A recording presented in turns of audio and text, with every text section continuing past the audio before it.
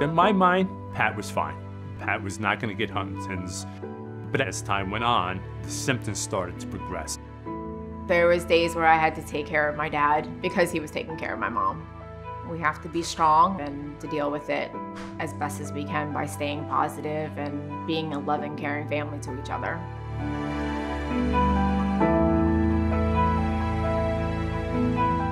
I don't hide from HD. I don't hide from the world that my family has HD. I just accept it's part of my family now. I'm not going to run from it. I'm going to do whatever I can do to create awareness, to fundraise, and donate money to research for a cure. Because I feel that's kind of my mission now. What can I do to try to make someone's life better or help in some small way get us to a cure?